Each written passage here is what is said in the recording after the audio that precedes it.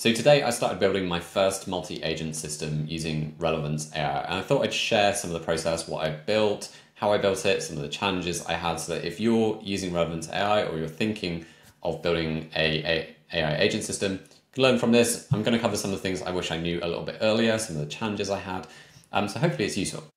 So the agent I'm looking to build is just a kind of a fun project. It's a personalized travel agent for parents with young children. I'm kind of scratching my own itch here because we found when we're looking to plan a trip, the travel agent that we normally use takes them a couple of days to get back to us, and they don't always understand some of the nuances that, as a parent with young children, kind of things that are important, like short layovers, optimizing for convenience. Like, we don't necessarily want to travel somewhere where there's then like a 3-hour taxi in a country where it's impossible to get car seats. So I want to see whether the chaining the LLMs and whether the agents can sort of understand some of those nuances and give me a good result pretty quickly.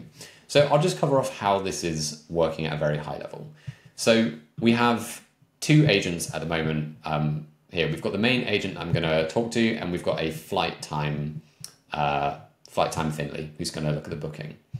So the main travel agent I'm going to interface with, this is really simple. We've given them a little description. We've given them some more detailed instructions, essentially tell them they're going to first try and help us identify a destination. Then they're going to help us find a hotel, then move on to flights and getting specific dates. And then they're going to help us make the booking. So I haven't completed all those steps, but that's the overall kind of instructions that we've given this agent.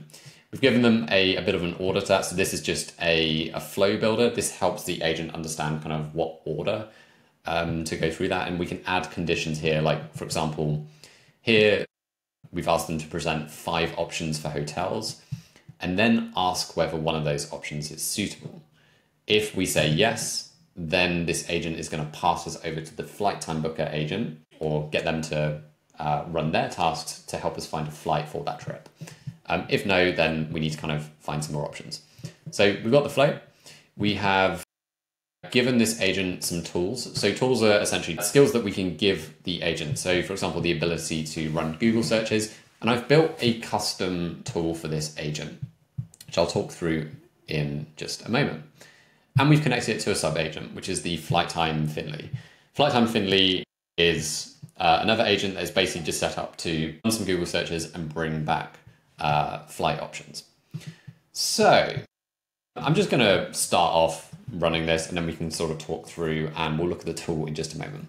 So I might say, for example, I'm looking to plan a trip next summer to Asia. Cool, let's see what it comes back with. So first, this agent is set up to basically try and fill out or get the data for a tool. So you can see it's come back asking me for a couple of fairly sensible questions: budget, how many children will I be traveling with, what their age is, how long is the trip, etc. So I'm going to just go ahead and give them some answers. So let's say, I don't know, £5,000, one child, 3 years old, 3 weeks. No, that's not going to be great, is it, for 5K too? And let's say maybe somewhere en route to Australia. Type of accommodation. Let's say family friendly. Let's kind of go results. So let's see what comes back. So I'll show you the tool that we've got now while that's running. So if we jump into tools, we've got this travel destination finder for parents. So tools in Relevance AI, there's kind of 3 parts to it. You've got knowledge, you've got inputs, and then you've got the, so knowledge, this I'm probably going to build out a little bit over time, but I've basically given it the websites of a couple of aggregators of good parent-friendly hotels. So if we open this up, essentially it's just built out a table of hotels that have been given really good ratings for family friendliness. So we can call on that, but also we can run Google searches. So I'm not convinced that's actually improving the results. The main thing we've got here is basically a bunch of user inputs. So the agent is going to try and fill in as much of this information as possible. So we've got the departure airport, the destination or the type of trip that we're looking for, the dates of the holiday, the duration, the age of the kids, the budget, number of children, flight duration, style of accommodation. So we can see in the a moment ago that it was starting to ask some of these questions that we popped in. This information, along with the knowledge that we provided up here, this is getting passed to an LLM prompt.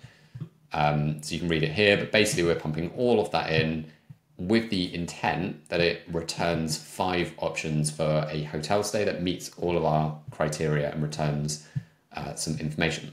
So if we go back to the conversation that we were having with the agent, we can see that it's basically filled all of that out. It's asked for approval, which is kind of interesting. I am gonna change that. Here we go. So that we want that to auto run in the future. But in this case, we'll hit approve. So that's now gonna basically run that. We can see that that tool is being run in the background. That's going to now pass that over to GPT. It's going to run that prompt, and we can see that we're now just waiting for the agent to come back with our options. So let's see how it does. Okay. Here are 5 family-friendly resorts in Asia that care. Cool. So it's come back with a couple of options. So if I now say, great, Bali sounds cracking, let's do option 5. Looks great. Let's go ahead with that. What should now happen is it should now pass this over to the Flight Time Finley AI agent, who is now going to look at flights that will get me there. This is going to be interesting because I'm pretty sure that there is not going to be a direct flight to Bali. So I'm kind of curious to see what happens here. I think Finley's on his lunch break. Finley. Cool. Okay, so Finley is back from his lunch break and he's given us 5 options. Yeah, so as thought, it's basically, they've all got one connection. It's given us 4 options from Heathrow. It's not given us dates, so there's probably a little bit of work to refine the prompt here. I think the ideal thing in this case would be to, instead of using a Google search, use the API of something like Expedia or something to pull in kind of the actual data.